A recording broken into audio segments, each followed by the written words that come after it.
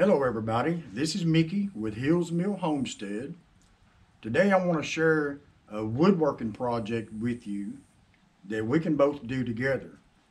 Now it's an heirloom that I'm sure either you have or your parents may have at home. So stay tuned for that video as we go along and we'll complete an heirloom project together. So during the video I'm going to also add in some pictures of some previous projects I've done here on the homestead. So I hope you'll enjoy those. So I have an ash log on the mill that I'm going to saw for my project. You know, right now the emerald ash borer is just devastating the ash tree all across North America. And so it could be in the future that we don't have a lot of good ash logs left to make good lumber. So I'm going to saw this one for my project, and after sawing this log, I've got a tip for you that's going to save you some money at the hardware store.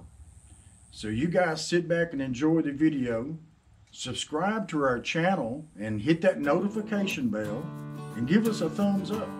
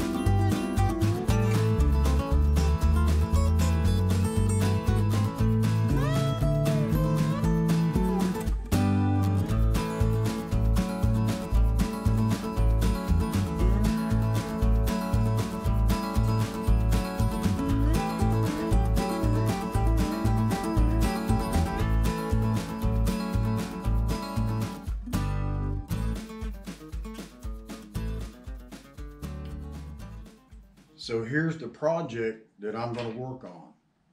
This is a garden bench. It's seen its better days. And so I'm going to restore it and try to give it maybe another generation of life. And who knows, if it's kept inside out of the weather, it could last 2 or 3 more generations. So that's my project, is to restore this garden bench. And I know that if you look around, you've either have one, or your parents have, or maybe your grandparents have one. And pick it up and let's restore it, and I'll show you how. Here's the tip that I was speaking of. Now I go back with these carriage bolts with a simple lock washer and a nut. So if you're going to buy enough of these to restore a complete bench, I remember when I first started doing some of these a while back, I went to certain box stores and they sell them individually by the piece. And I believe it's somewhere around $16 to $17 is what it would cost for the hardware to restore this bench. Then I found Tractor Supply. And I'm sure that there's other places as well, but they sell the hardware by the pound. And I believe a kit, enough hardware to do another bench, when I bought it by the pound, it was around $9. So that's a pretty good money saving tip, especially if you buy a lot of hardware. So it does pay to shop around. But this is my project, and I've done a few of these you saw in the pictures. And you guys hit that notification bell, and the next video I'll put out about how we can restore this in the next steps. We've got to remove these slats. You want to keep 1 or 2 that are in good shape because you want to use those for a pattern. But we're going to disassemble all of this. We're going to clean up the cast iron ends, and we're going to repaint them. And I'll walk you through that process with the next video. Let's take a look at the ash lumber that we saw. This is the 8-foot that was in the video that I was on, and it's a different.